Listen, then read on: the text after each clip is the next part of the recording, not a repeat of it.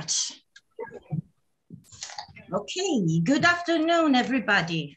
For the last time, I would like to welcome you from Medical Care Service for Refugees Bochum, a social medical human rights organization and psychosocial treatment center for survivors of torture and war.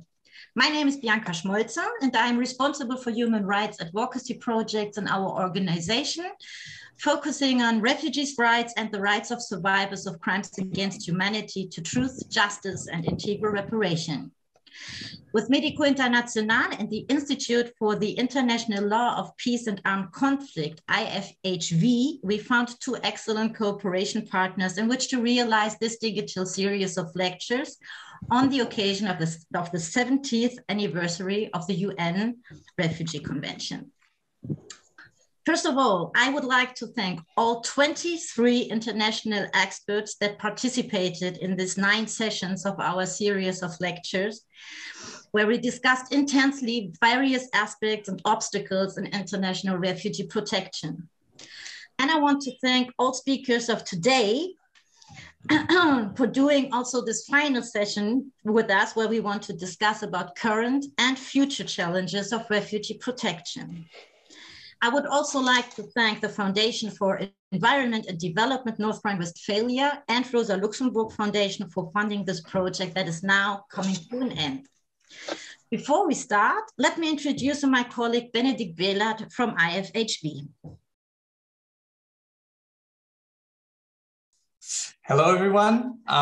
Great to be here with all of you, and very much looking forward to the discussion. My name is Benedikt Behlert. I am a PhD student in international human rights law and a research associate at the IFHV in Bochum, which is one of the largest academic institutes focusing on international law, humanitarian crises, and humanitarian assistance. And for some years now, we've also had a pretty strong emphasis on international refugee law and refugee protection, in particular with a PhD college, micro college on forced migration, funded by the Tokyo Foundation in Japan.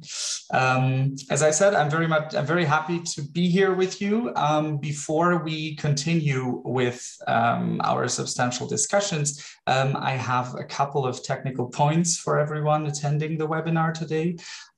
We are very much looking forward not only to what our panelists have to say, but also to questions from the audience and comments from the audience. And we encourage everyone to post them in the Q&A section of this webinar. Given that we have a very tight schedule, we cannot promise that we will be able to raise all the questions with our experts on the panels, but we will do our best to throw in as many of them as possible.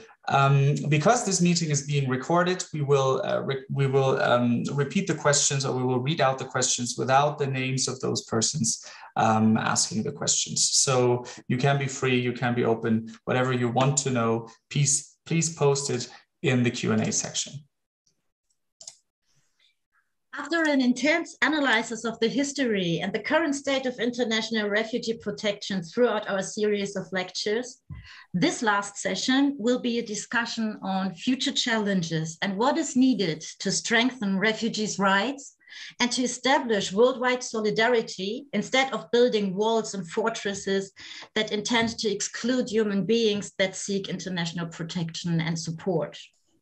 We are happy and very thankful to discuss today with Jeff Crisp, Research Associate of the Refugees Study Center of Oxford University, with Ouroub El Abed from the Center for Lebanese Studies from the Lebanese American University in Beirut, with Mokhtar Danyayev from the NGO Alarm Phone Sahara, with Shirin Tinezan from the NGO Wadi, and Jay-Marie Ruhundwa from the NGO Dignity Kwanza in Tanzania. In the frame of our series of lectures, there have been some central questions, reflections, and ideas that could improve international refugee protection, and that we would like to discuss more in detail with you and also with you in the audience. Yeah, thank you very much for the overall introduction, Bianca. The first topic that we would like to discuss with you today is new or modern day drivers of forced migration and how to accommodate them in the international system of refugee protection. In the previous sessions of this discussion series, one recurring theme was that large parts of today's forced migratory movements are caused by drivers that are not recognized by the 1951 Convention. Examples would be the adverse effects of climate change or extreme poverty. And given that the 1951 Convention is still the central legal instrument for refugee protection, this poses an obvious challenge for the years ahead. So we would like to ask you, how can we accommodate new drivers of forced migration, which are not currently recognized by the Convention? Do we need new categories that we need to think in when thinking about forced migration? Do we need open-ended terms like mixed migration? And how could we accommodate those legally and institutionally?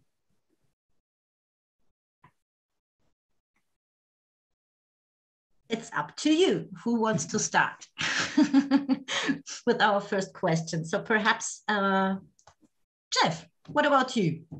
Okay, thank you very much. And hello to everybody. Great to be with you this afternoon or whatever time it is in your time zone. Let me just start with a few words about the Refugee Convention. The Refugee Convention is often described by politicians and other commentators as being outdated, being out of touch with current realities, something that was based in the post-war area and is no longer relevant to contemporary times. And I would take a very different view from that opinion. I think the Refugee Convention has actually proved to be a remarkably flexible legal instrument in the sense that the Refugee Convention, established in 1951, has been progressively extended to groups of people that were perhaps not envisaged at the time that the convention was drafted. For example, victims of domestic violence, people persecuted on the grounds of their sexual orientation and gender, forcibly conscripted children, and most notably people affected by generalized armed conflict. So while I don't always agree with UNHCR, I do concur with the organization in their position that there are serious risks in opening up a discussion on the refugee definition and seeking to expand it formally.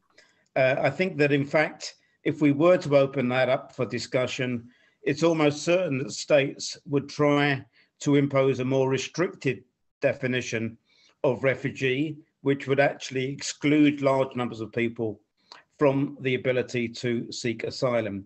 So in terms of the question that Benedict posed, I would say we need to look for alternative protection approaches and frameworks for other groups of people who might not have been envisaged at the time of 1951. A good example would be the Platform for Disaster Displacement and its agenda for protection for displaced people as a result of climate change. I think this approach is going to be more successful and more acceptable than one which seeks to establish a new formal definition of refugees, alternative to the one specified in the 1951 Convention. In terms of definitions, let me make 3 additional points, and I'll be very interested to hear anybody's comments on these. Firstly, you might have noticed that UNHCR has progressively stopped using the word refugee and now increasingly talks about forcibly displaced people or people forced to flee. And it's not particularly surprising why it's done that. It's because it can say that there are around 86 million people around the world who are forcibly displaced, whereas the number of refugees is only around, under its mandate, there is only around 20 million. So in terms of its own visibility and importance and significance, it makes a lot of sense for UNHCR to talk about people forced to flee or forcibly displaced people rather than refugees. And I think this is a little bit of a dangerous approach. I think we should retain the specificity of refugee, people being outside of their country of origin and unable to return to it as a result of a well-founded fear of persecution. My second point is that increasingly in the humanitarian world, we are taking displacement as a kind of a proxy for suffering. And I'm not sure that this is actually the right approach. I think there are many people who are actually unable or unwilling to move who are in just as bad, if not even worse situation than refugees or internally displaced people. And I think too much of the discourse on displacement concentrates on those people who have been forced to flee and doesn't focus sufficiently on people who are trapped in situations of severe crisis. And then my third point on definitions would be another point raised by Benedict, that is the notion of mixed migration.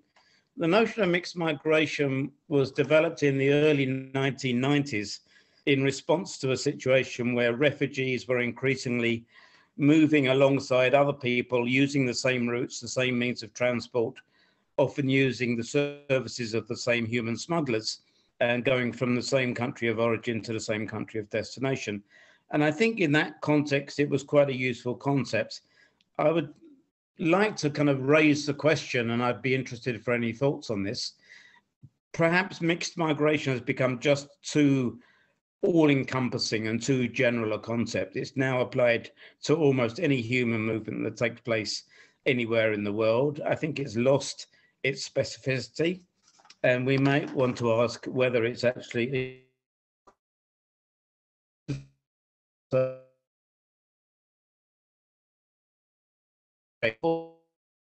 in terms of the nationalities of people, in terms of their gender, in terms of their age, in terms of their motivations and intentions and long-term aspirations. So I would just like to kind of pose that question. Has the notion of mixed migration, which might have been of some use when it was first established, has it become a little bit too overall, too encompassing, and perhaps lacking in any kind of analytical specificity? Thank you.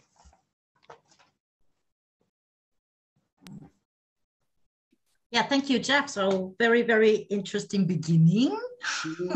So who has, yeah, Orup? Thank you. Thank you very much for that, Jeff. I cannot disagree completely with what you said. Absolutely. I would really refrain from using the word mixed migration.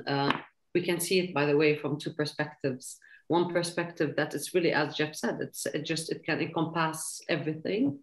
But what do you mean by mixed migration? Remember, I can be a refugee, then I can become a labor worker, then I can become a criminal migrant when I go to a smuggler who gets me to go from Jordan or Turkey to Greece. So what do we mean? So there's this very little nuance in the word mixed migration. But just to answer the question that was raised by Benedict, I was just saying, like, do we really need to go for new categories?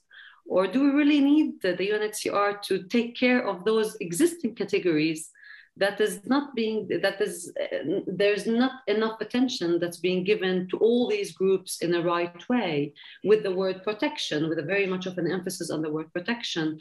On my list, the global, the way I see it, and I don't want to go into the definition of UNHCR or of the convention, but remember, we are talking about the taking into consideration the 5 grounds of race, religion, nationality, and the political opinion, people with political opinion, and the social groups, the people with particular social groups. So this is the grounds, and is really the convention, is it able really to address all the needs of these people? One point. The second element is we're so aware also within the mandate of the UNHCR that was drawn out of the 1951 convention is the following. We have something called the development-induced displacement that are also considered as refugees. We have the climate change, the people who are caused due to climate as refugees, and the third group, which is the internally displaced, that are also considered within that bigger apparatus. Added to that, and here I'm just I'm zooming in a little bit within my Middle East, we have, for example, the issue of the Palestinians. Often it is said, and it has been very much of a stereotype response, is that, yeah, Palestinians are not at all to be considered by the convention. right. Only those Palestinians within the 5 areas of UNRWA, United Nations Relief and Works Agency, are the only ones to be covered and addressed by UNRWA. But what about those who were in Iraq? What about those who are now coming out from Egypt and just being stranded everywhere in the world? What about those who are now leaving Syria and being elsewhere in the world? Who are in Turkey? I was recently in Turkey, and who is really dealing with these people? So one of the points is that the convention did address the Palestinians in Article 1D, that was saying those people who do not fall under the attention of another UN body can really fall under the protection and the assistance of UNHCR. So this is one very important element that until today, unfortunately, we continue to miss out on these Palestinians. Another group that's also being missed out on, the stateless. In Jordan, where I am today, we're having about 400,000, between 300 to 400,000 people who are from Gaza. They came from Gaza with this very in limbo status of we call it provisional passport document, pardon me, it's a laissez-passer, it's a travel document, where they arrived in Jordan and they were never ever, since 1967, they were never ever taken to another position, and they continue to live with their provisional status, holding a Jordanian travel document that is renewable every 2 years with literally very little rights. These people are almost considered to be stateless. So what is really happening to them, and who's to pay attention to them? We cannot keep blaming the UNRWA because we're within its area, but also I believe there is a role by this convention that should be very encompassing to take into consideration all these people who are, I call them pendant in the air. Like we don't see where do we put them. We don't see where do we fit them in which hole.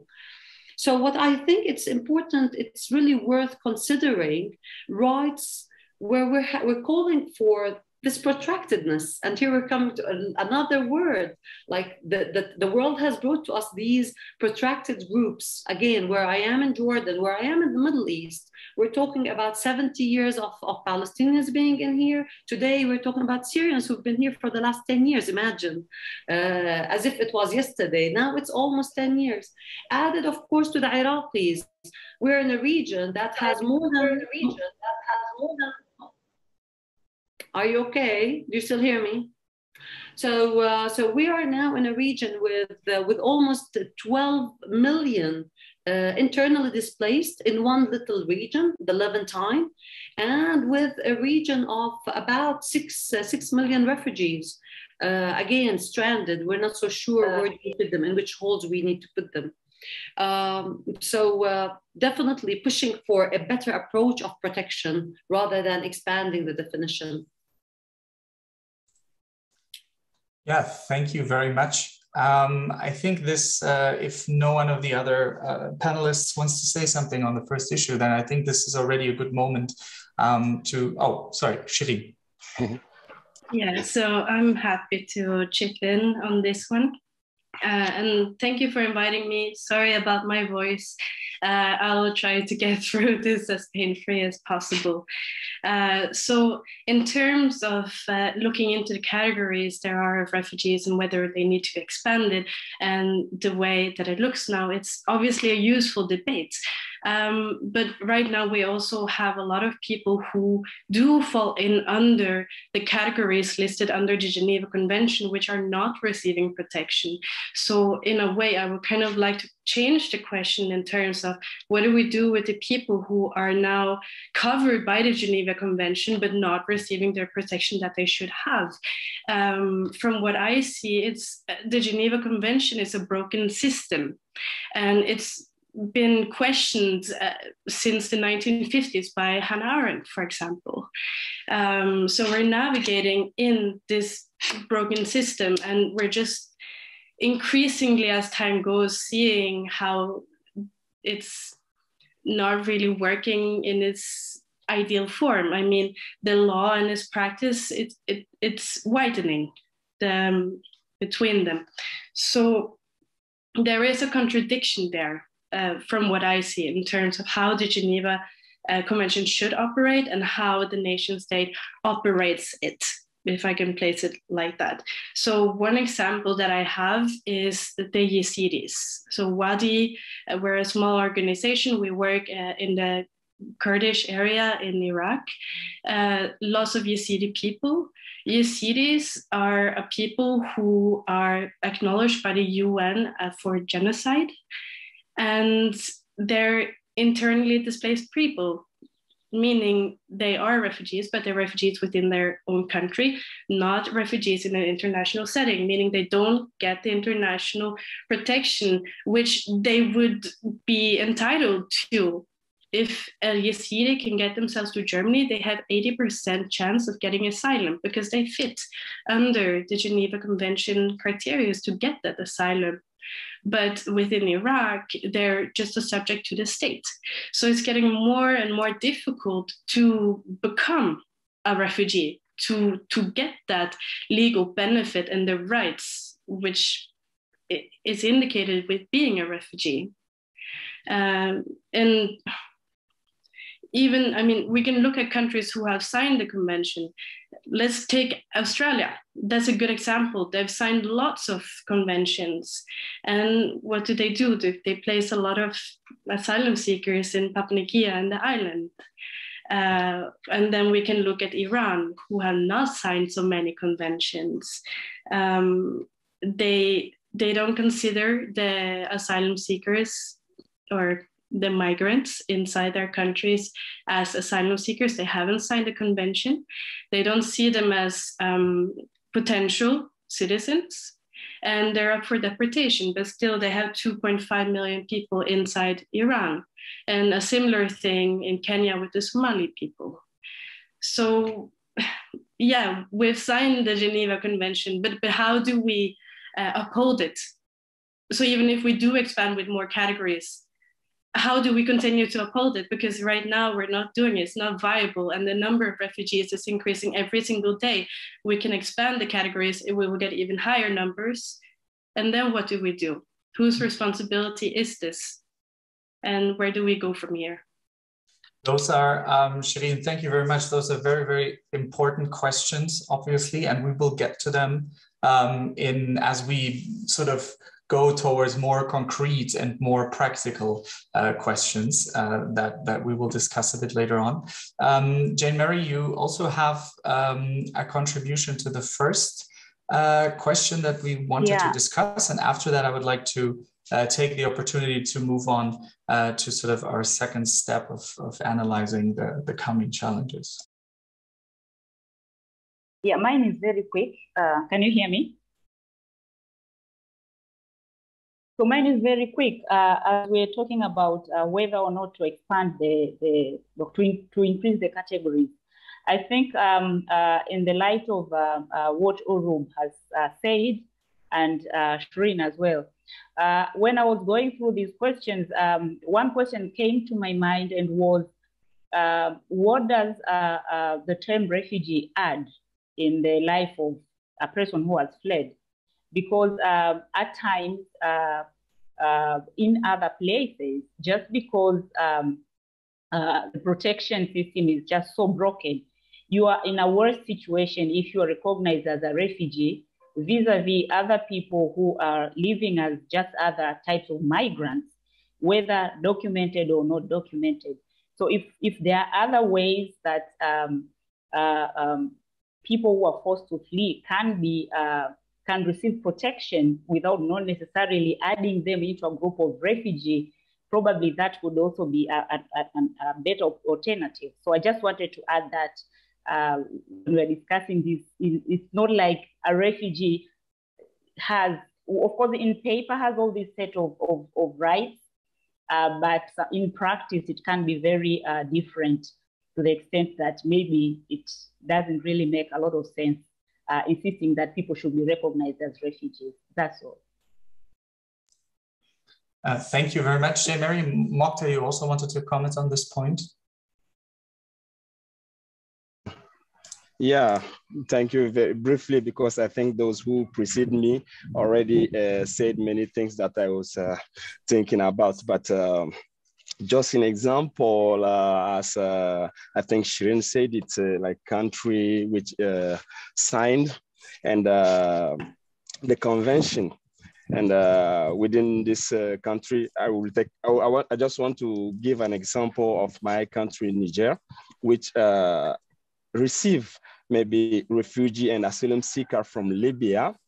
And within the country itself, there is a lot of people in displacement. If you take the example of the west side of the country, where you have more than 300,000 people displaced from the border side with Mali because of terrorism and other jihadist attacks, and east side of the country where the attacks and the other threats of Boko Haram let a lot of villages move and leave their places. Sorry for the English, just to mention it also. So what is the well or the good thing to do regarding this? Because the country itself facing the interior displacement, receiving other refugee from Libya that maybe UNHCR is taking care more than those who are international from Libya. And the ones that are a lot are in the country and they are citizens, but they should also be protected. So for me, to expand categories is not a good thing, because we will get through a kind of play of words. If I take like the example of migration on which we're working. So we move from clandestine migration to irregular migration to migrant in irregular situation, but still the problem is, and even the word itself, migration, if you take it, it's only those, the poorest that are moving toward the rich are considered migrants. An example, all the Western people, European, if they come, whatever the way they used to come, like in global South, they won't be called migrants. And those in global South, whatever, whatever the situation, or whatever, sorry for the English, huh? Whatever the way they take to be in the global north, they are considered as migrants. So for me, the words or categories is not a solution for that, just to focus on human and the person, the one in need and the one who seek protection, or the person that on mobility. This is the only point I want to mention. Thank you. Yeah, thank you very much, Mokhtar.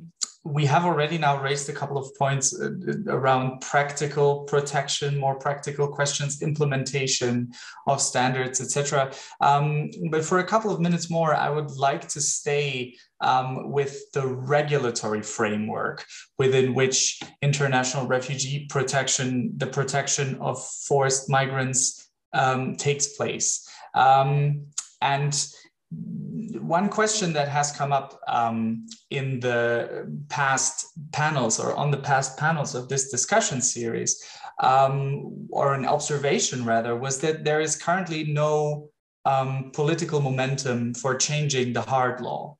That we have, though, seen important initiatives in the realm of soft law, thinking, for example, about the Global Compact on Refugees. So we would like to discuss this development, this current development of the regulatory framework, broadly speaking, with you a little bit, and ask you why there is no political momentum for changing hard legal rules to perhaps not to widen the Refugee Convention. I guess the consensus here was that that would not be a good thing, but perhaps to develop new instruments that would address more modern forms of migration, forced migration adequately.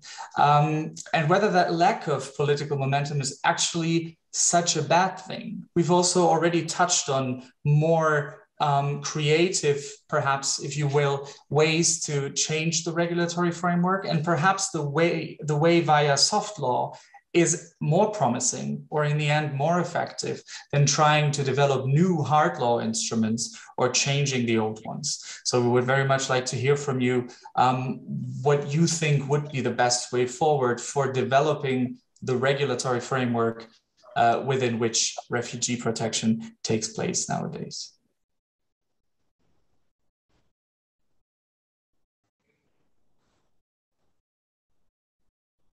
Jeff. Yeah, thanks very much. Great question. I will try to be balanced on this question, although I've got some particular opinions, particularly on the Global Compact. On the Global Compact, I think there are some positive dimensions to the Compact. Certainly the Global Compact placed the issue of the mass movement of people at the very top of the global policy agenda. The fact that the General Assembly came together to discuss it and was able to formulate that document was an important development. It was also important in that, in appearance at least, the Global Compact seemed to establish a kind of consensus among states about the way in which refugee movements should be addressed in the future. And one can compare it with the Global Compact on migration, which proved to be a much more divisive process. There was generally a fairly unanimous global consensus around the Global Compact on refugees, and I think that has to be seen as a positive thing. At the same time, I would want to point out that there are a number of weaknesses and limitations of the Global Compact. Firstly, the fact that it's a non-binding document. It doesn't oblige anybody to do anything.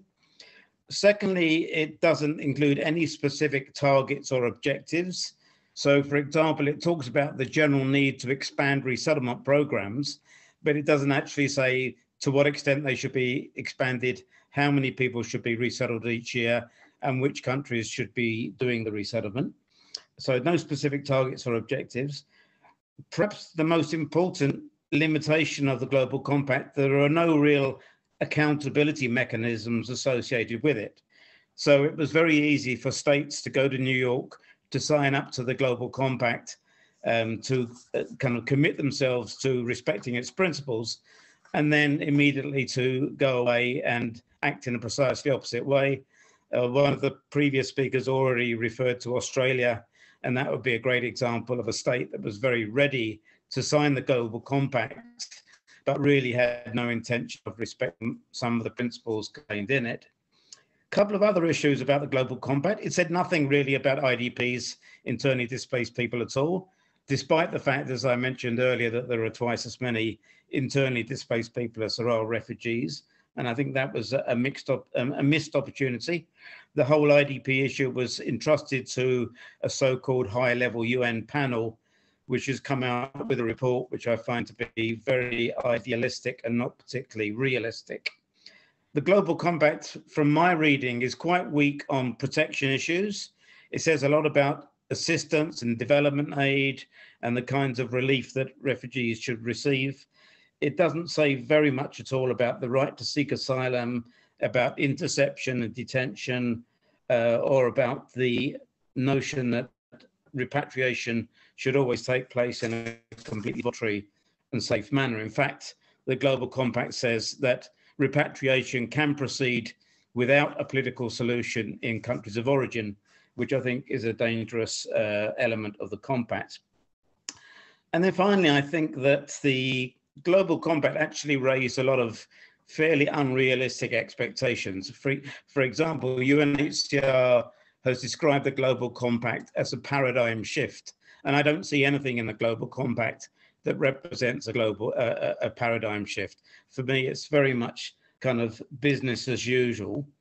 And unfortunately, because UNHCR invested so much time, effort and energy and resources into the Global Compact, almost by definition, it has to declare that the Global Compact has been a great success. Whereas in fact, if we look around the world, I think it's fairly obvious that refugee protection standards around the world have actually deteriorated in the last 2 or 3 years since the Global Compact was introduced. there was a very recently, the Danish Refugee Council undertook an evaluation of the Global Compact, and it came out with a very interesting conclusion, which was that the countries of the Global North really regard the Global Compact as something that's to be implemented in the Global South, and it's not to be applied to their own refugee and asylum policies in the Global North. And I think that's a very astute observation.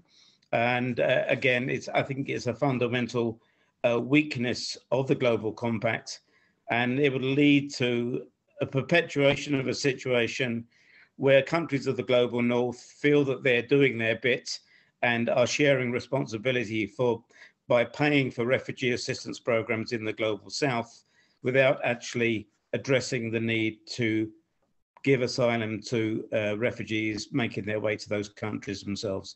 So all in all, I would say the Global Compact has some positive aspects, but as the basis for any kind of new regulatory framework, I would have some reservations. Thank you.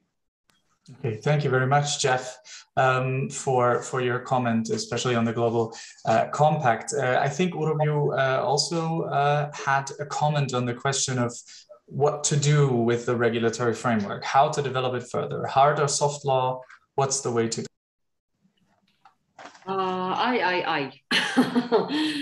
It has been quite painful with the Global Compact. I must say, whether is it the Global Compact or something that is, I can say the regional one, which is the EU one, that in my presentation that I gave to you, when was it, last month, I managed to find a quote where they are calling for the return of Syrian refugees. And this is the European Compact. The Jordan Compact is another story. I can refer to it like at the domestic level compact. So on one hand, for example, in the Global Compact, I'm going to give an example. It called for more empowerment for the refugees to be able to lead their own communities and to serve their own communities in a better way, rather than creating this burden on the host countries, for example.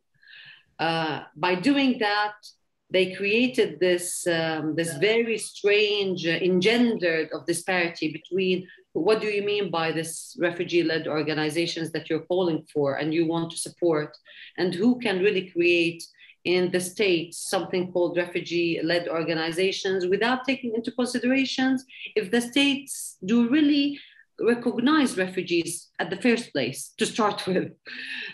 So this is one major issue that has been called by the Refugee Compact, that you would really stop you. And there is this emphasis that we are empowering refugees without taking into consideration the context. Let me take you to another lower level, the level of the Jordan Compact. Strangely, and I find it very strange because you are very much asking this question is, what can we do with the compact? When Jordan Compact was proposed in 2016, that was coming out from the Jordan response plan, the Syrian response plan, pardon me, that happened in the region. There was this momentum, high momentum from the international community to support Jordan and Lebanon as well in generating work opportunities for refugees. Funny enough, you would stop and you say the international community is very much supporting countries to serve one group of refugees. In Jordan, we have Iraqis, we have Yemenis, we have Libyans, we have Sudanese, and it's the international community that is very much calling for the equality and the human rights, that's very much pushing for one group. So I'm really stepping a little bit back and questioning, like, are we here being led by a very rentier approach, very financial-led approach, where it is the international community that is very much choosing, paying money, versing money to what serves their own interests. So that's why we're only supporting in the compact, in the Jordan Compact, the domestic level, only one group. when the EU comes out and says, yes, indeed, we're calling for all these human rights, but please let these Syrians go away. We don't want them. So what's happening here? And at the other level, which here we come to the major question that I believe would really stand out so loudly in front of our eyes, I believe it is the state policies that, whether we like it or not, they are the one that's detrimental in our issue. When Jordan says, when Lebanon says, I don't want to identify, I don't want to recognize this person as a refugee. When Turkey, that has given a signatory country of the 1951 Convention, comes to you and says, all right, you're an Afghani, I'm gonna give you the international protection card, but you know what, stand by. You have another 20 years to stand by until I find you a solution. So that tells us something, is that in my point of view, do we go for soft law or harsh law or hard law? There is something more important that I would call for. We don't want to fight each other at the end of the day. We want to be in peace. And going for in peace, I would go for, let's go for a human rights-based approach where we can secure the protection for those people, wherever they are, whatever of their nationality and race, in order to make sure that they can live equally with the others. There's nothing called, we don't want to be so dreamy. We don't have something called equality in the world, but at least to have their basic rights as per the Declaration of Human Rights. I'm going to go really to the very much of the grounds of the human rights in order to make sure that these refugees have some rights. A little bit of sad reality. So we are going to be more concrete in this direction very soon, but I just want to ask Mukhtar, Shirin, and Jean-Marie if you want to add something to this question. I'll just say really fast that I think it's a massive mistake that our state leaders think that they can separate refugee policy from foreign policy. They're connected, if that makes sense. Mukhtar, as I do not see you, do you want to add something?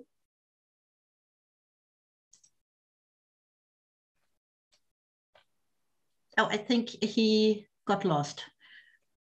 So perhaps I hope he's coming back. Okay, so then we move on to the next question. So that's more about rhetorics now. So especially in countries of the global north, refugees are often perceived as a security threat. In the media, we even often hear about a hybrid warfare against refugees. Policies addressing forced migration are often designed based on this narrative and have become more and more restrictive in recent years, as you already described. So how can we counter such narratives against refugees effectively? And how can we focus the attention back to the fact that refugees have rights and are merely seeking protection and have the right to do so according to international human rights treaties? So what Orup just said, I want to go more into depth with you now. So how can we change this narrative of the evil and dangerous refugee? I'm going to continue. Yeah. Please, Orup. I'm going to continue with something that I was saying, and I'm really sorry to give a sad example that we have every day been watching on Facebook. I'm not so sure how you're exposed to that. The Swedish example, what's happening? We're seeing every day these stories being posted, how the social, what do we call it? The social, I'm not so sure what it is, but they keep saying, referring to it as the social. That is collecting kids of Syrians and Iraqis. And all these refugees, in my point of view, I set it in this. We often read about Islamophobia. Mm-hmm. We always taught our students about xenophobia. Mm-hmm. Today, we're having, with me listening to the stories of what's happening in Sweden, I'm not sure. Just for the audience, Orup, what are you referring to when you talk about Sweden? It seems, as I mentioned earlier, it seems there's a body called Social. It's a body that is collecting kids kids from their parents, from their refugee parents, and taking them away and giving them to Swedish families. And in my point of view, I situate this under the word of cultural phobia. So I don't want me as Sweden, I don't want any more kids to be nurtured by the very same Arab, Islamic, Middle Eastern mentality. So let's take them away from their families and give them to our people. And here we come to you and the other, we and the other. We often talked about the other, and the other always existed in the literature, and the other always existed on the ground. We're not being so dreamy about this reality or romantic about this reality. But unfortunately, in these last 10 years, the other has been so emphasized. The other has become the Muslim human being without even understanding who is behind this Muslim. He could be just a normal human being who believes in God. So you're a Muslim, you're a terrorist.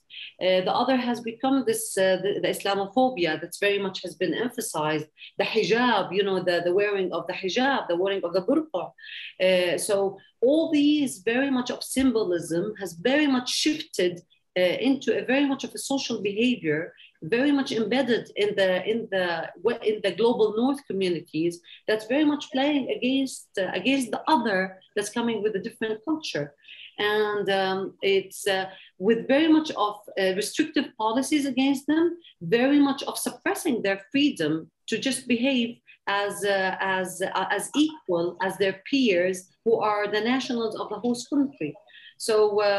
So we question this, is that what such a contradictive voice the global North is presenting to us. On one hand, we're calling for more human rights and paying lots of money for human rights agenda in the global South, but at the same time, very much having this very restrictive attitude against the people on their own ground, taking away from them their identity. Like as if we're having this voice is that either you assimilate or I don't accept you. You need to assimilate into my culture, my language, my religion, my shape, my hippo attitude, even my hippo attitude. One of the guys in Sweden said it. He said, like, they once told us that we don't want these beliefs, very much conservative beliefs that you are expressing in our country. We want more hippo people. So it's quite of an irony just to continue on our discussion. Anyhow. Very nice. Someone from the audience just put a link on the Q&A showing more information about the situation in Sweden you were talking about. I would just very briefly like to add, I haven't been aware of the situation, but for reasons of context, I would just want to mention that the Swedish government denies this and says that these claims are disinformation claims that are being spread to cause distrust and tensions in the society of Sweden. So we can, of course, now not verify or falsify this. Just for reasons of comprehensiveness, I wanted to let you know. But it does, of course, not, even if this was untrue, it does, of course, not take away from the points of cultural phobia that you've mentioned. Mokhtar, you raised your hand. Yeah, thank you. I'm not sure I get all, but just to follow what Urub was saying, if I understand, it's about maybe refugee phobia. I can say it like this, not only culture phobia. And for me to share, I can say this responsibility is, of course, the way media treats the question is part, and there is even lack of information from the media to understand those people, how to treat the information on those people that are in seek of protection. I take the example of always those refugees that bring up in Niger. Most of them from Libya, most of them are Sudanese. So the population, the local population at a certain time was skeptic, maybe I can say afraid of those people because they are, as they came from country where there is war, so they are afraid of that they will find there will be some combatant or some ex-combatant within them. And the local area, Agadez, experienced already a rebellion during 1980, so they are affected. So that bring I can say an refugee phobia from the local community to those people which are sick of protection. But the reaction also of the UNHCR and I can say the organism that in charge of them, the solution that they find, and it's always like that, is to build some center or camp far from the local community. Like here, an example, in Agadez, always the refugee camp is at least 15 or 18 kilometers from the city. In Niamey, the capital, the camp of refugee is almost 30 or 35 kilometers from the city. So I don't think this will help to bring understanding or to find solution for this such refugee phobia, if I can call it. So this is the thing that I wanted to add on what I heard from the discussion. Thanks. That's a very interesting and exciting aspect, because this is what we also observe here in Europe. So all the refugee camps or accommodations, they are very, very isolated zones, so that they have problems to integrate into the host society. Integrate. Exactly. J-Marie, you also wanted to say something? Yeah, I wanted to add more examples on, first I agree with Mokhtar.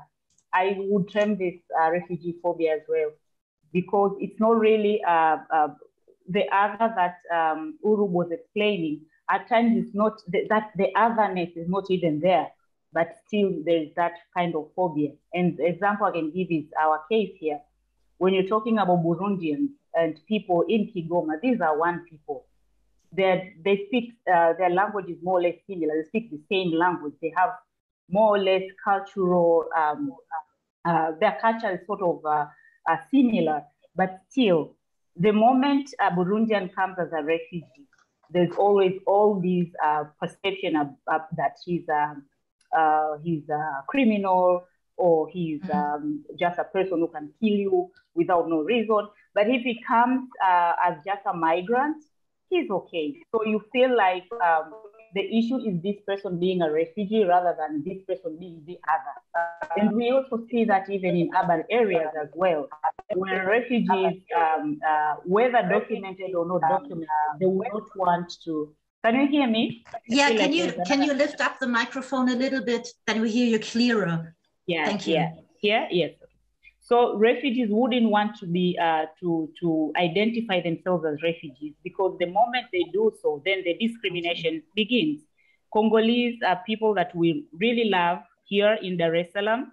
We go to them as tailors, we go to their music, we love calling them Papa, Congolese. But the moment the same Congolese says I'm a refugee, people start pointing fingers. So I feel, and that's what that goes back to the issue about the term refugee that I raised before, because it feels like being a refugee comes with stigma that doesn't really help refugees. And contributing to the general question, it's this protectionism, trying to keep others away. It's really scary, but that it's across the board. Sometimes we give examples of what is happening in Europe or in other in the global north, but it also happens in the global south as well. Maybe in different dimensions, but it happens everywhere. Every country that hosts refugees tries as much as possible to put them away, like marginalizing them. They don't want them to integrate. Very few would want to do that, but many would marginalize them. The example Mokhtar was giving of the camps being in remote areas. For those who have been in Tanzania, they can tell.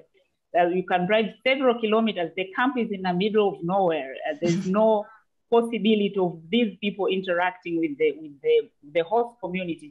So this is across the board. And now the question is this a time when we should really try to understand what is behind this, be it security, be it economic reasons, be it, should we try to understand, could this really be the reasons, or there is another reason that is not really coming out clearly? Because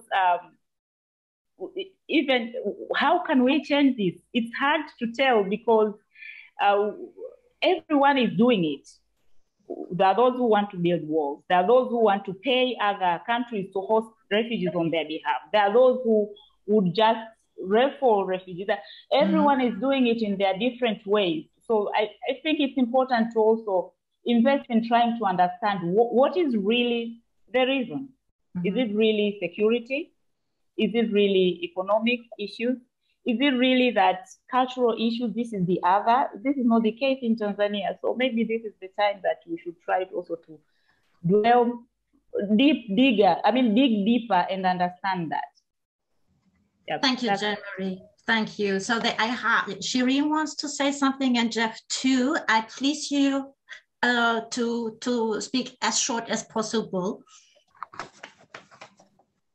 Shireen, you can start. Your mic. About the representation, I do agree that there probably is some sort of refugee phobia, but I also think there is another narrative to it, which is refugee romanticization. So for me, I see two narratives. There's either the villain or there's the victimized that needs to be helped. Often, it's presented in the image that is the woman and the child, or, is the man who is coming to take your job, and none of them are true. None of them are true. When we talk about refugees, it's inherently about rights. We're literally just talking about citizenship, or rather the lack of a citizenship. So there's no need to create this persona. But this is very often what we do see in the media and how it is being presented. With that said, there is a lot of strange things happening in Scandinavia.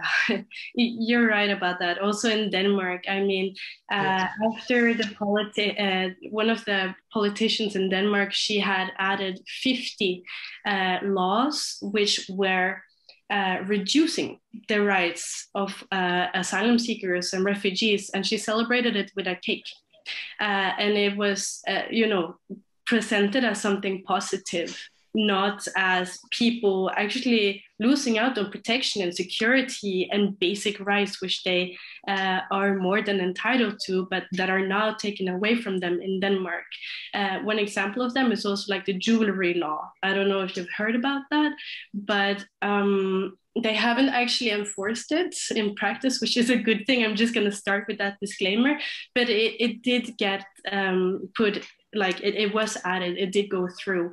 And it implies that asylum seekers who come to Denmark need to pay for their stay as refugees by giving away what they have of value to the state to cover the cost of the Danish state protecting them.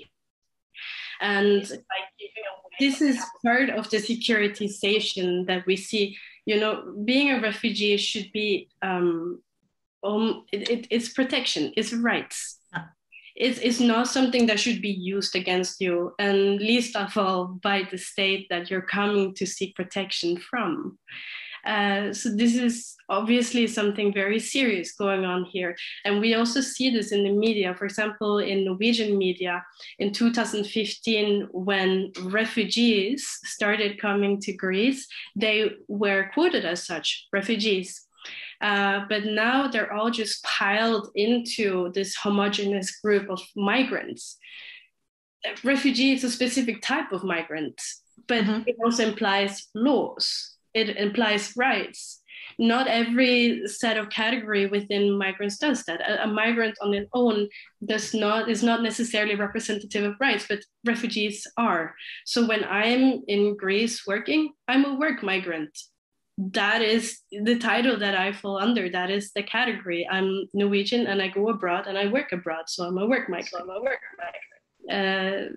So we need to really address how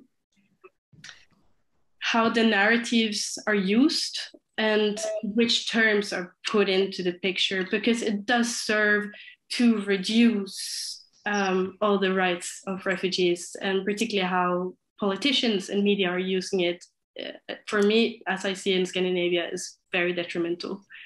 And also, I just wanted to add one thing. So in the new migration pact, this is what came after the EU-Turkey deal agreement from the European Stability Institution. In that, there is one which is saying, there is a specific part, and it says, in situations of crisis, member states are allowed to derogate from important safeguards which will subject more people to substandard asylum procedures. I think this is really important to bring into light, because the new migration pact is active now.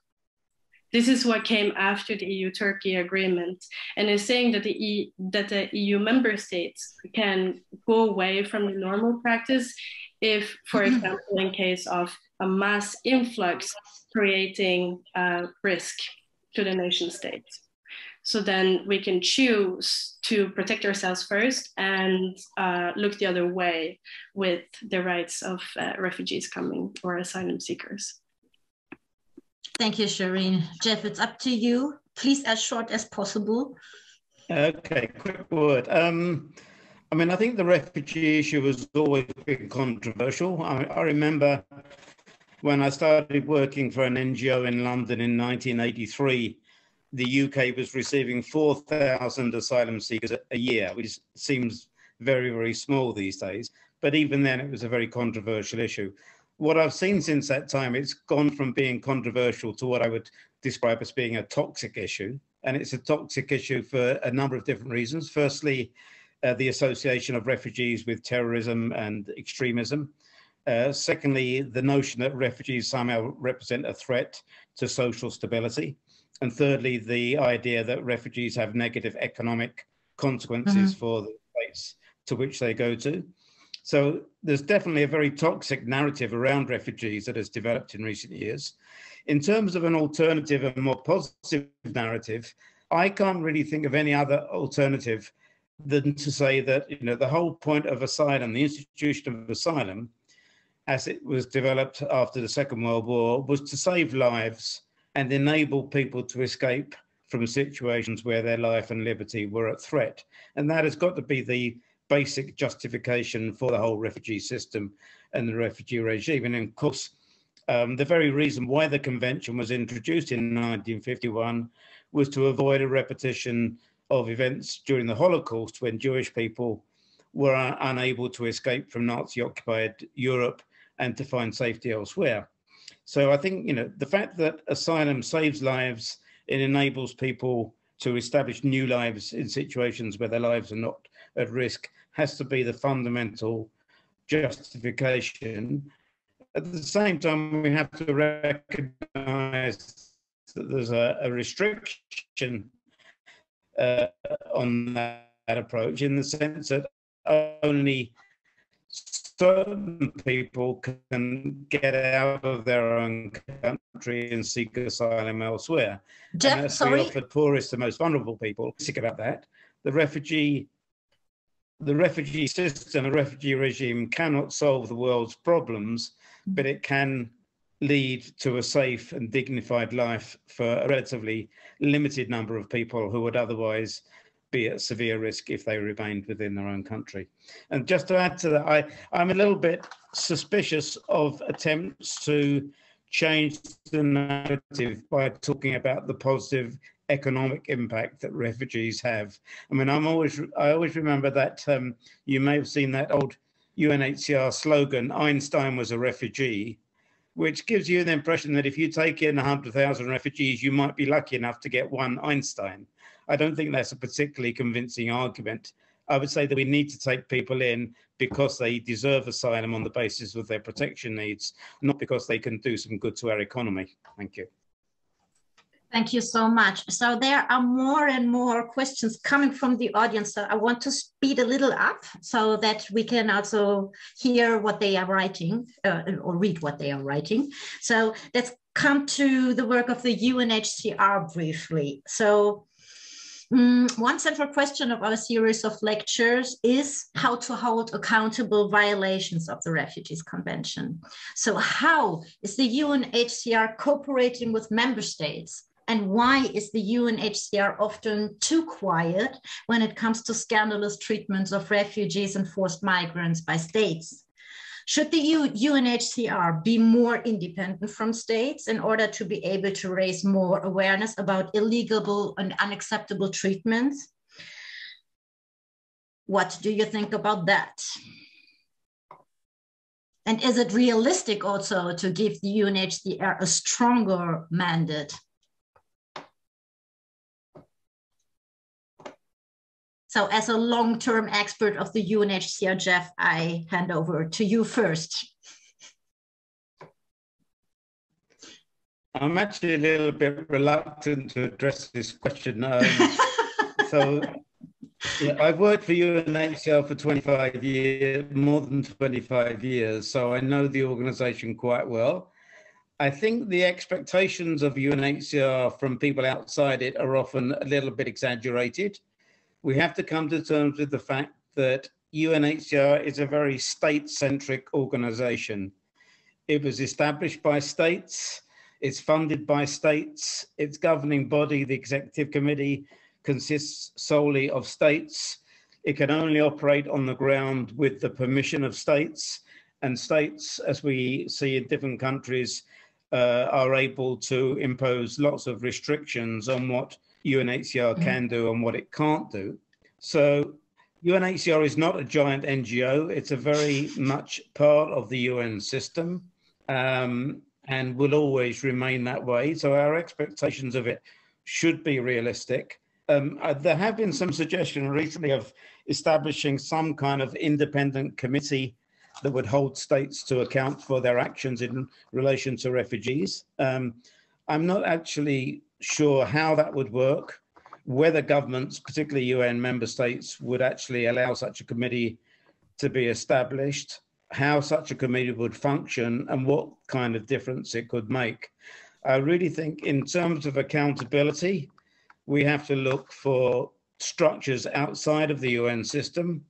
We have to look at NGOs, at human rights agencies, at refugee-led organizations, faith-based communities, and the media to hold UNHCR and the states that contribute to UNHCR's work, to hold them to account. So the idea of establishing a new body that would hold states accountable, for me, is a superficially attractive one, but I think at the end of the day, it's civil society that can really hold UNHCR and states to account rather than any body established within the infrastructure of the United Nations system. Thank you. So this will be our next block on NGOs, but Shireen and Mokhtar, you said first and then Shireen. I just have a question to Jeff, actually. Yeah, do so, okay. So he wants civil society to do the things which we normally expect from UNHCR? No. Or did I get that wrong? Like monitoring or? So the civil society should monitor UNHCR that they're doing the job that they should do with the state? Exactly, yeah. I mean, you know, UNHCR is a very important institution. It's the centerpiece of the international refugee regime, and it has considerable influence because of the fact that it is widely endorsed by states and its role is recognized by states. At the same time, I don't think you can trust a large international UN agency such as UNHCR to be accountable to itself. And it really depends on actors from outside of the system to do that. And certainly since I've left UNHCR, that's what I've been trying to do in my own work. Mm-hmm. So, for example, in UNHCR, I was head of evaluation, which had a specific responsibility for taking a critical look at UNHCR programs. But I can certainly say that, you know, as an independent researcher and analyst outside of the UNHCR, I'm much more free to be critical now than I was being a staff member of the organization. So yes, I really think it is dependent on actors outside of the UN system to hold the organization and to hold member states to account for what they're doing. And again, to use the example of Australia, which you mentioned earlier, I think the NGO community and refugee-led organizations in Australia have done a fantastic job in holding the Australian government to account. Unfortunately, it hasn't led to any serious changes of policy, but at least it's on the record that Australia can't get away with doing what it would like to do without being held to account. Thank you. So it would be Mohtar and Jane Marie for you both. In one of our first sessions, we discussed the idea of a so-called refugee rights committee, what goes in the direction of the ideas of what Jeff just expressed. So what do you think about this kind of idea? Mohtar? Yeah. Yeah, just maybe to answer direct for what you said or your question, I think it will be a nice idea. Yeah, but I would like first to thank Jeff on what he said right now upon UNHCR. And because for us, or for me personally, it's very important to understand even how it is, because UNHCR for us, it's sometimes more blocked on itself. It's even difficult to get in touch with the workers to talk about and exchange with them. This is a block we as civil society or NGOs. And I would like to bring one example. Sometime in 2019, on June 21st, the International Day of a Refugee, in the camp of Hamdallah in Niger, the refugee had a protest to block, even because there was the government members and the UNHCR responsible there. So there was a big protest over there. No media relate the information, but as I was in touch with many refugees, I had the information. They give me some photo and video, and I post something about it. Finally, then I've been called by UNHCR to ask me why I send this information or why I publish this information. I said, okay, is that true or not?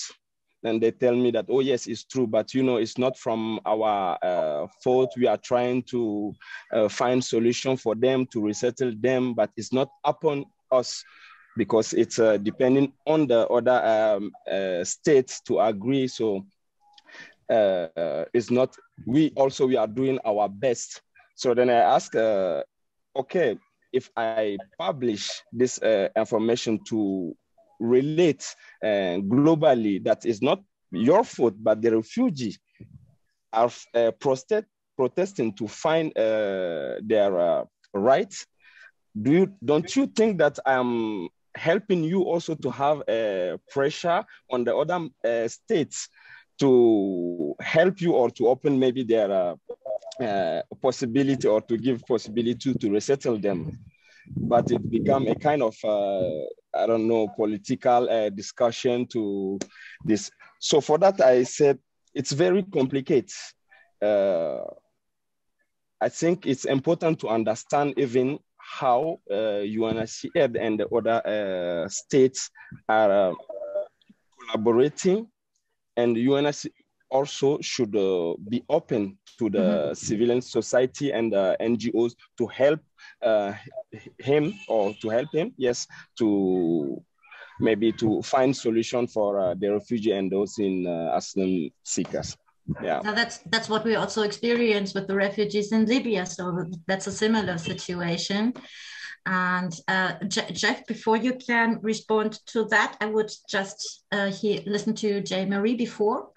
Yeah, so most of what I wanted to say, Mokta has already said. Sorry, Marie, sorry.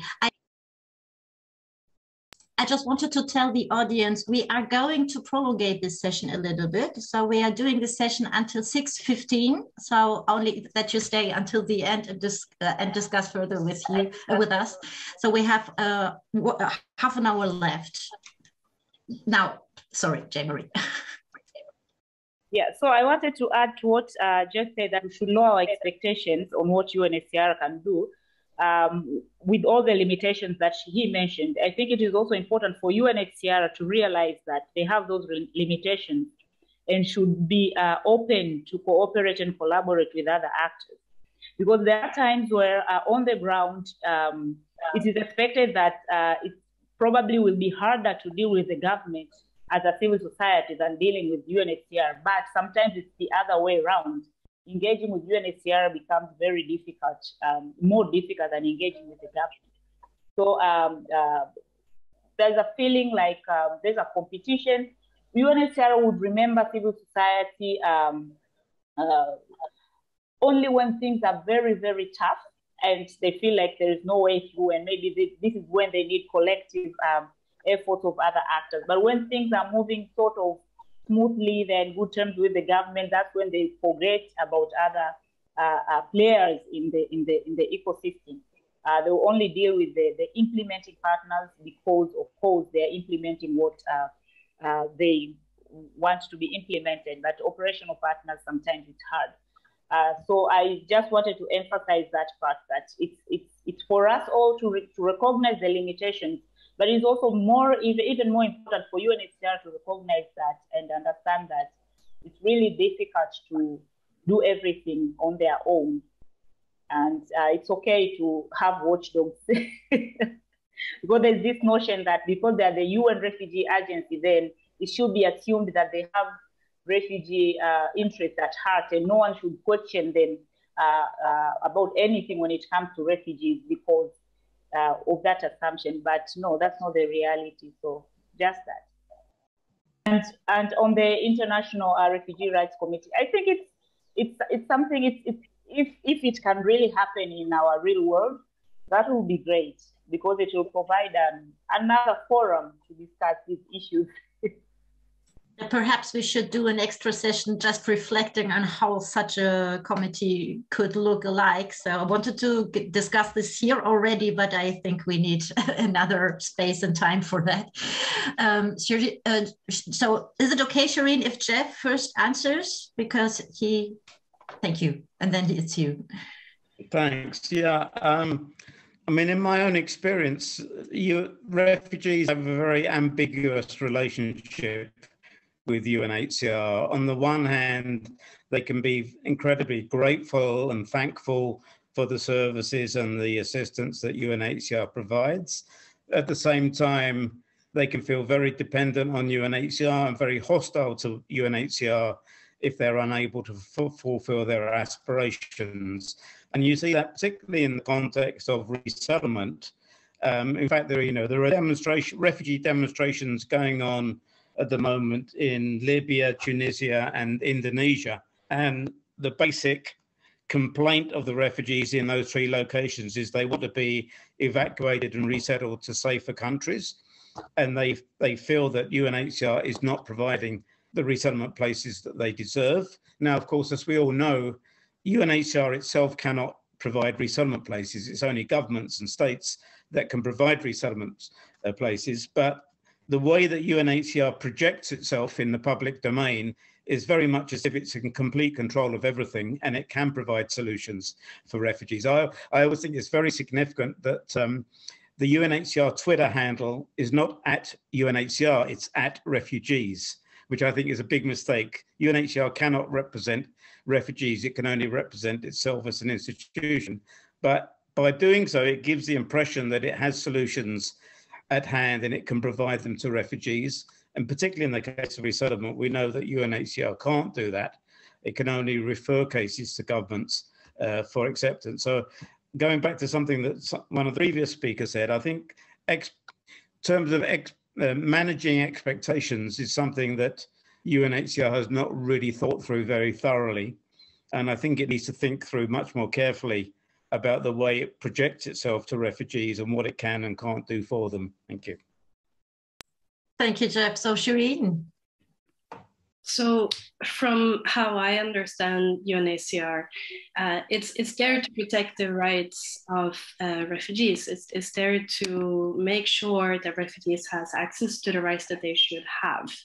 So for me, I worked 2 years in Greece, in Lesbos. I was there in Moria, working there when it was at its biggest. There was over 20,000 people, even we don't know how many people there was.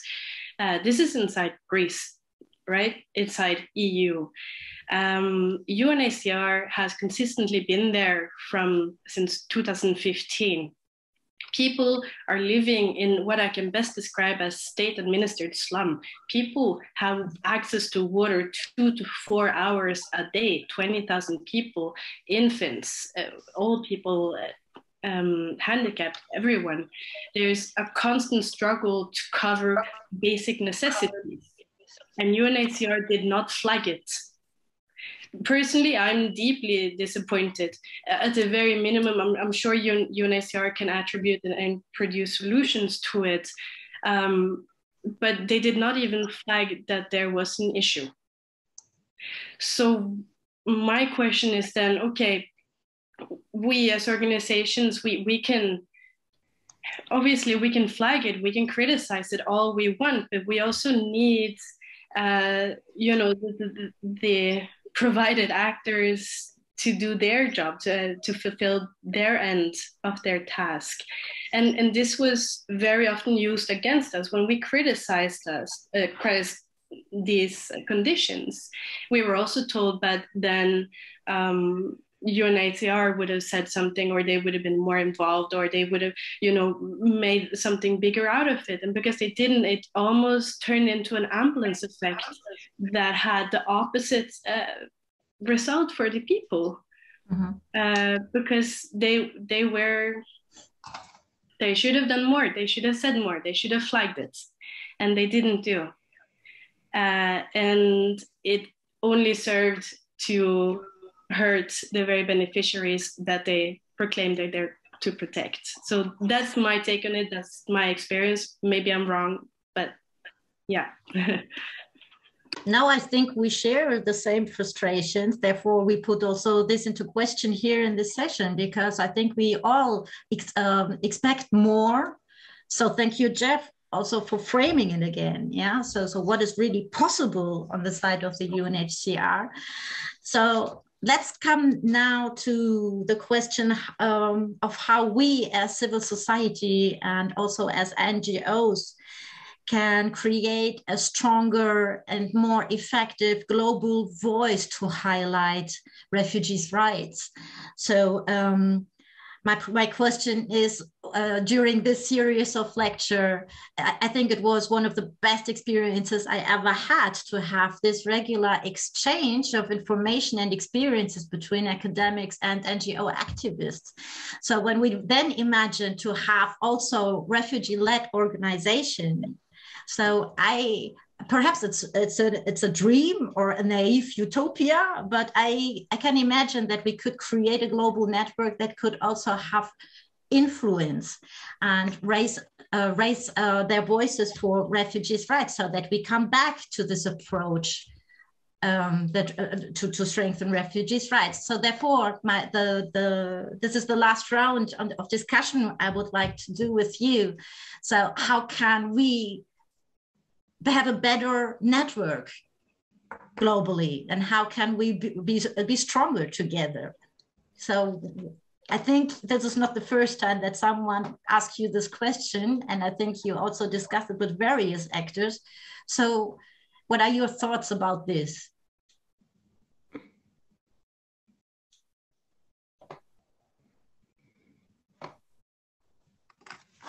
Yeah, I can go first.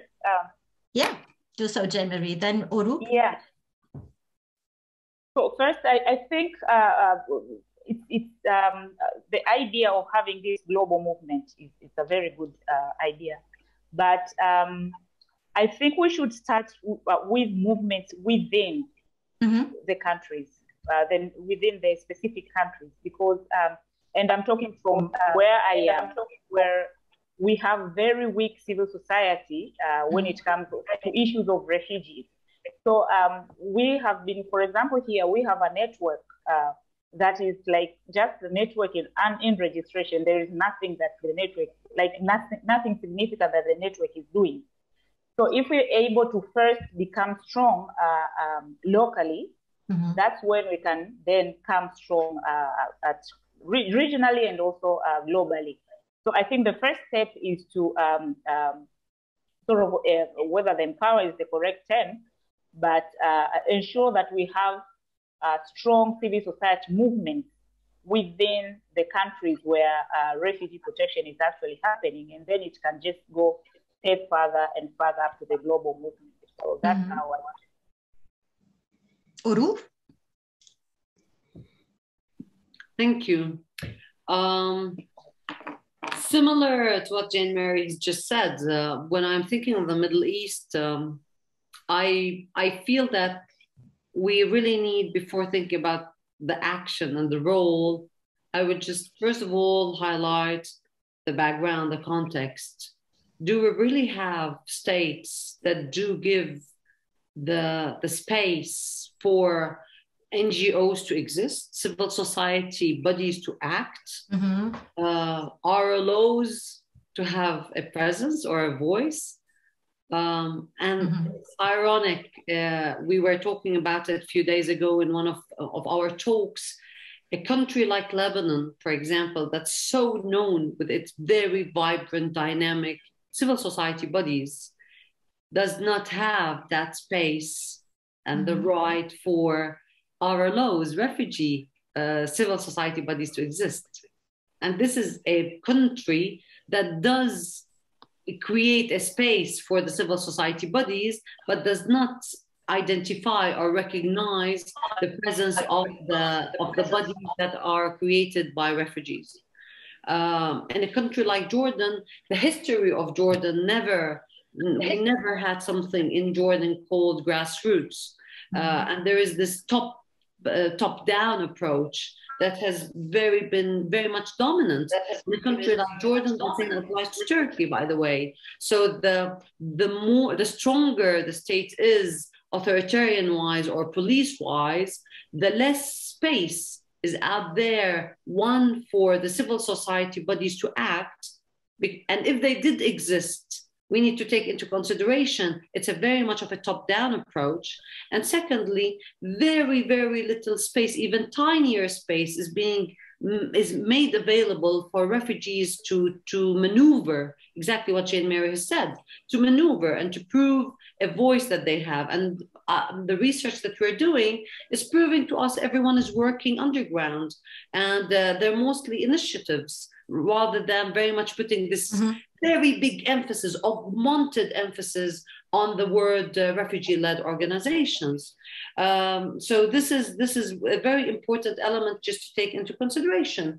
And you're absolutely right. You're absolutely right. I just want to, for your further reflection, and I wish also to hear the others. So just for your information, so in the anti-torture movement, for example, there is an international, a global movement, a global coalition with member centers in every continent and every region of the world.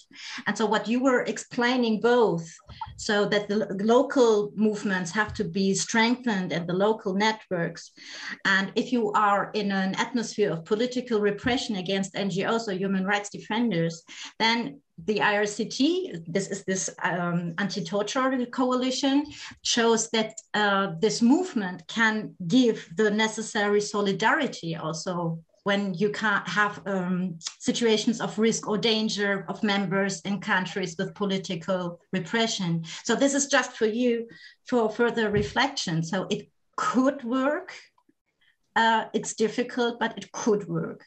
So Jeff, what did you want to say something? Very briefly, I mean, Yeah. as our time is running out, let's think a little bit about the future. Mm-hmm. Two of the concepts that have become very prominent in the whole refugee discourse recently is, firstly, since the World Humanitarian Summit in 2016, the whole notion of localization. And then since the Global Refugee Forum in 2019, the notion of refugee-led organizations. And I think one of the most interesting things to watch in the months and years to come is the extent to which localization really takes place and the extent to which refugee-led organizations are really incorporated in a meaningful way in planning and implementation and evaluation of programs. And I'm sorry to sound skeptical again, but my suspicion is that the big international humanitarian agencies, both within the UN, but also in the NGO sector, are probably not going to be that willing to give up the resources and the power that they have under the current dispensation, because implementing localization in a meaningful way and giving some kind of meaningful role to refugee-led organizations does actually mean a redistribution of power and resources.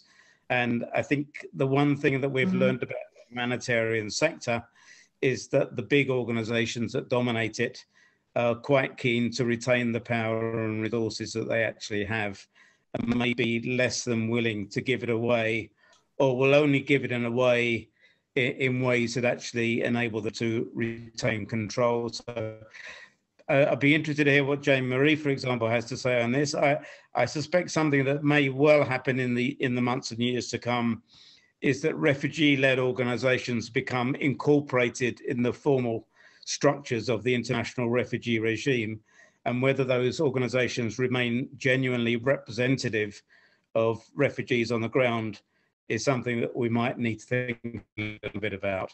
And another question which I've never been able to resolve in my own mind is, how do you ensure that a refugee-led organization is actually representative of the refugees that it purports to speak on behalf of? In any society, people who have power, resources, influence tend to rise to the top and take control of institutions. Is that going to happen in the context of refugee-led organizations? Are we going to end up with a kind of a refugee elite who lead such organizations, who are closely connected to the structures of the international refugee regime, but who don't necessarily represent the kind of people who are protesting on the streets of Tripoli or Tunis or Jakarta at the moment? Thank you. Shireen? Yeah, I completely second what Jeff just said now. And that's exactly what we saw as well. When the first refugee-led organizations that came in Moria in Lesbos was in 2020. And at that time, it was vastly dominated by NGOs. NGOs were calling all the shots on behalf of people. Not actually what people wanted, but on behalf of them, what they thought were good for them. So when the refugee organizations really manifested and started doing things for themselves, the first reaction from the other NGOs was like, really, they can do that? Like, that's kind of, where we set the bar, that people were, a lot of the international organizations were surprised that refugees could do things for themselves. When in reality, from what we saw, it was a lack of access to resources. All they needed were the resources, the ideas, the solutions. The experience was already there. Obviously now only speaking for Lesbos, just to emphasize that. But when they then started doing things, there was a complete shift of power dynamic happening, and so many actors were resisting it. Even dirty tricks. Now that's a frustrating aspect, and which is a contradiction, because this is coming from the actors who are saying that they are there to help this very same people. So it's a contradiction. So I completely second that. And also just to add, there is a big difference to how NGOs were operating 20, 30 years ago to how they're operating now. A lot of them, not all of them, some of them are very good, talented, and definitely doing everything they promised to do to the beneficiaries and whatnot. But a lot of them, from what I've seen, are operating like big powerhouses. And it's a very scary sector to go into because it's unregulated. And it's a lack of accountability because it's constantly shielded by this promise of goodwill and good intent. So it's hard to crack down on. And up to this day, we still haven't seen a proper, what should I say, disciplinary action towards organizations who have overstepped of NGO misconduct. We haven't seen it. There is a lack of accountability. So while NGOs can be helpful, we also need to hold them accountable to when they do overstep and to the misconduct, and not constantly keep giving them power and resources. Yeah, this is an aspect I also wanted to discuss more with you. Unfortunately, we do not have the time right now, as you're really coming to an end, and we also want to give you the chance to make a final statement. Just very shortly, I just wanted to, the intention of my question was to have something positive at the end. So that didn't work. But I still hope that the contacts we made during this series of lectures, so that we at least could create a network and stay in touch and perhaps find good ways how to strengthen refugees' rights. But thank you, Jeff. Thank you, Shireen, for these critical aspects, because we'll have to keep them in mind. And the NGO scene is, to help them accountable is an interesting point for discussion, I think. So thank you for that.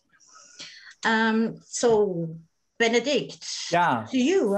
Thank you very much, Bianca. And I completely share your desire for some positive outlook at the end of the session. So with all the food for thought that we have gotten now, with all the topics we touched against the background of all of this, we would like to make one final round, asking you for very brief statements on where you see the international refugee system in 10 years from now, and what are your hopes or perhaps your fears. But given that this is the last chance for a positive outlook, perhaps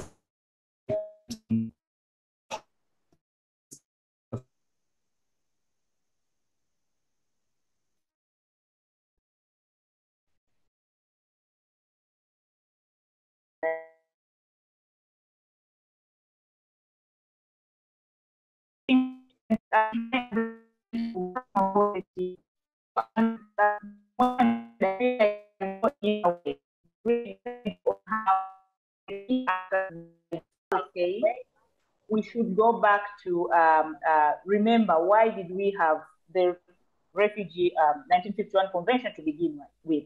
Why refugees? Why are we talking about refugee protection? If we go back to that and then incorporate with all these new concepts that are coming in, whole society approach, human rights approach, localization and everything else, but doing with that initial goal of protecting people who are in need of protection, then we can go the positive way. The GCR, all its limitations that Jeff has mentioned, that I agree with, can still take us there if we really realize and we really acknowledge the limitations or the weaknesses that it comes with and iron them along the way. So that's one way. But if we don't want to go back to the basics, why refugees, why are we talking about refugee protection? It can really go the other way, totally the other way. And I don't want to imagine that. Thanks. Thank you, Jean-Marie. Who wants next? Mokhtar, we didn't hear your voice for quite a while. Yeah, okay, just to maybe sum up as Jeff asked, how are we seeing this refugee protection system going for the next 10 years? From my point of view, Jenny just said it can go two ways, but in the way that it's going now, in 10 years, it will be a chaos, just to be... Yeah, I always want to be an optimist, but it's real, because if you look at what is going on, if just I look at my area, 10 years back, maybe we didn't talk about refugee, but now, right now, today, it's more than 100,000 or million. And if you look at what is going on, the wars, massive production of weapons, climate change, people are continue polluting the environment. So, of course, the amount of people which will be in need in next 10 years will be greater. And so I'm an optimist, but in this way, I think it will be very the chaos. But just to come back to what's been said, I think a global movement will be a good thing, that we can have all the perspective from NGOs and others, government, and all I can say actors together to find solution will be a good thing. But by doing that, we have to take in consideration what we've said, just to the organization that lead refugee matter like UNHCR to be more transparent to the NGOs, to be more open, or to open more his gate to the civilian society, because what we say, we all want the same thing, humanitarian and help to give those in need protection.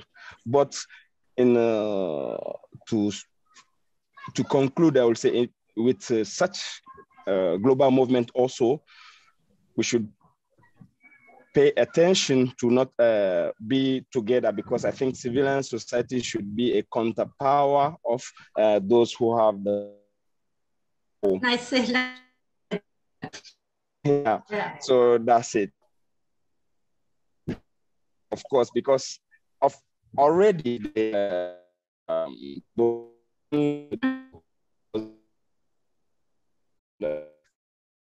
it with NGOs are more, a lot of NGOs talk about refugee.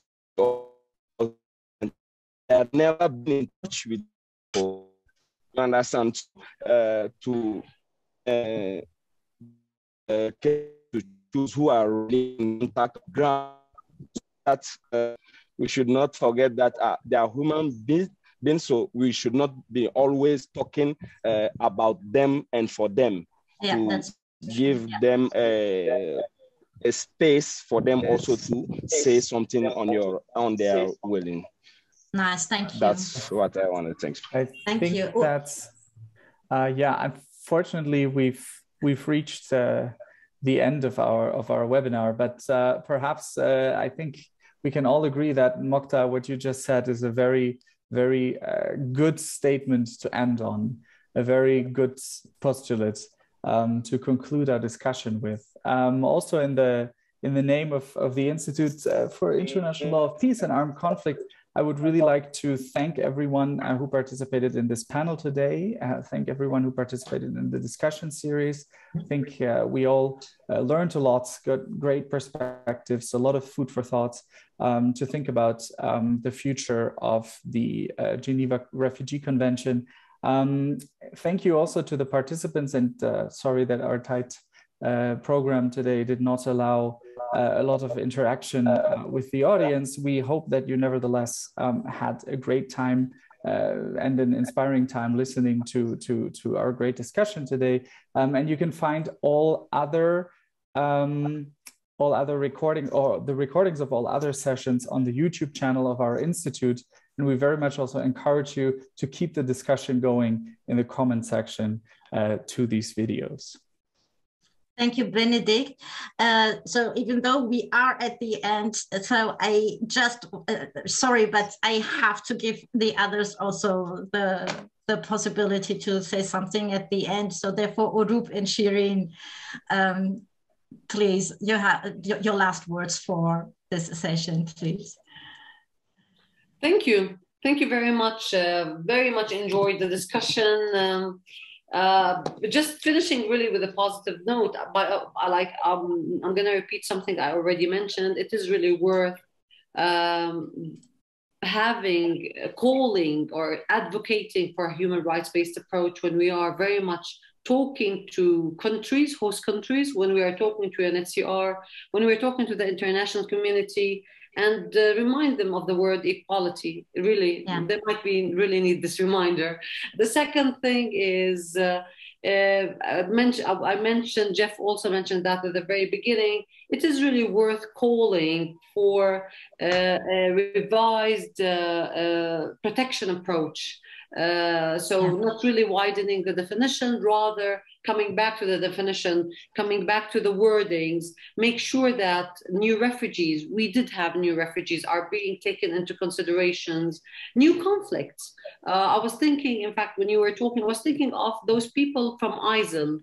How do we treat them? They are displaced, but also under very awkward torture. How do we situate them?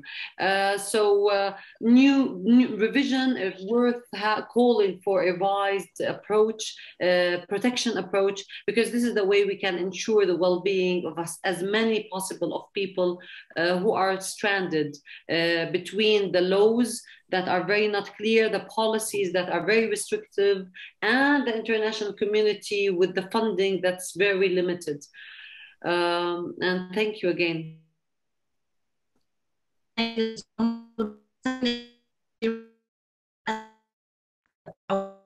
Because I think he also did not give any final statement yet.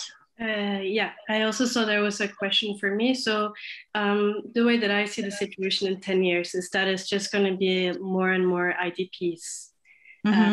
This is very realistic. People who are refugees, but don't get to go in under the international protection as a refugee because they cannot cross the border.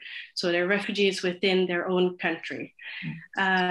Unfortunately, I think this is where we're headed towards. And as much as we want that civil society should be the answer to this problem, which is systemic, then it's very much so embedded into the politics.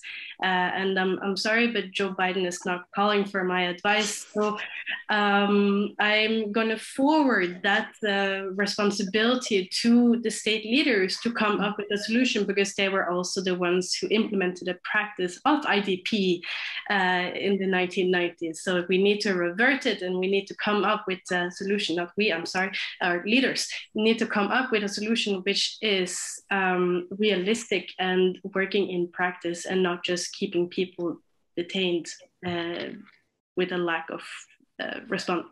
of opportunities for years. Thank you so much, Shirin. So Jeff, up to you. Thank you very much. I mean, looking forward to the next 10 years, at the formal level, I don't think anything much is going to change. We'll still have UNHCR, we'll still have the Refugee Convention, we'll still have the Global Compact on refugees. I think the question is to what extent those institutions and those processes actually remain relevant to refugees themselves. And to try and end on a positive note, the thing I find inspiring is that despite all of the difficulties with which they're confronted, refugees forge their own strategies and their own coping mechanisms. You know, I very much remember during the 1980s and 1990s, a lot of host governments in the global south insisted that refugees should remain in camps. The refugees themselves simply ignored that and moved to urban areas where there were better opportunities. At the moment in Europe, you have they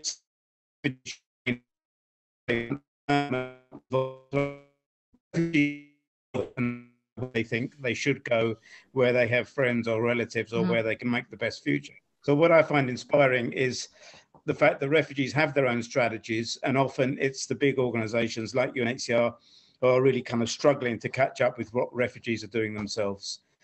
So I don't think the institutions will change a great deal, but I think refugees will continue to pursue their own strategies and try and find more peaceful and productive lives wherever they can. So nice, Jeff, because I wanted to raise the attention of everybody to a campaign that is going on globally, and it is led by refugees, saying, follow the Geneva Refugee Convention, only that's what we want. And I think this is a nice frame and a nice ending for this session, that we all stand here and tell the audience and tell the world, follow the GRC, follow the Refugees Convention. I thank all of you again, and I really hope that we stay in touch. I think, and I wish every success and every luck for your work and every solidarity. And yes, so it was an absolute pleasure to do this with you. Thank you so much, and have a nice evening now. Thank you very much. Bye-bye. Bye. Hello, bye-bye.